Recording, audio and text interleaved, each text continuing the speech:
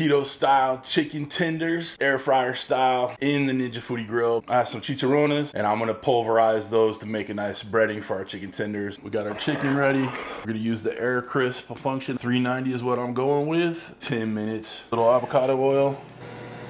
And massage that seasoning pretty well in here.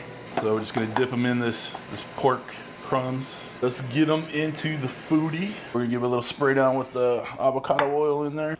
And we're just gonna lay these out. One last little spray of the avocado oil in there. Team, 10 minutes is up. Looking dang tasty. You know those are gonna be crispity, crunchity. Love it, love it. That is slowly burning off my fingers. So, cheers.